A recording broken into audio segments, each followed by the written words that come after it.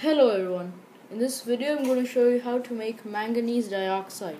For this you'll be needing some potassium permanganate, which you can get at pharmacies. Then you'll need some hydrogen peroxide. I'm using about 100 milliliters for this reaction. Let me adjust the camera for a better view. Okay, fine. Here's the bottle. Okay, so get your hydrogen peroxide in a beaker, such as this one. Then make a solution of the potassium permanganate, which is here. Now add the potassium permanganate solution to the hydrogen peroxide. As you can see, a lot of bubbles are forming because of oxygen gas being released, and the formation of manganese dioxide is taking place. If you look closely, there are some manganese dioxide particles, the brown particles. They'll become more visible when we add more of the permanganate.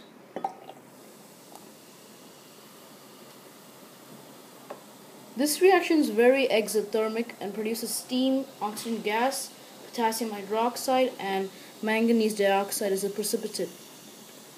As you can see, the solution is now brown because more manganese dioxide is forming.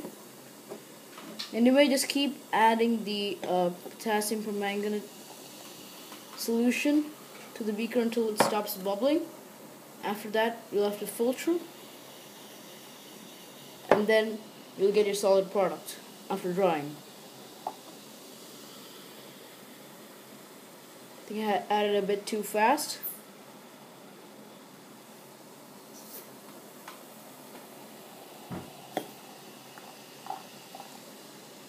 Looks like the reaction has stopped as of now.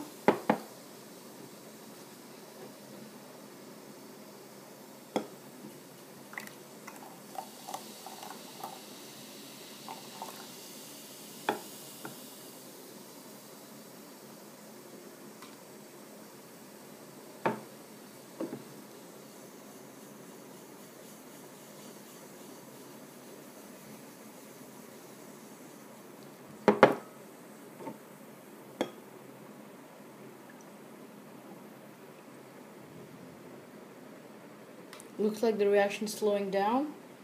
So if you see your reaction slowing down, and if your when you swirl the solution, if you see brown stains forming, then you're good.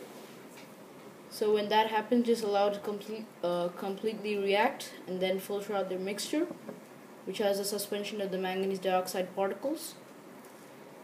And here is a previous batch, the dried manganese dioxide from previous batches. Actually, I did the small experiment on a smaller scale, so I have a little.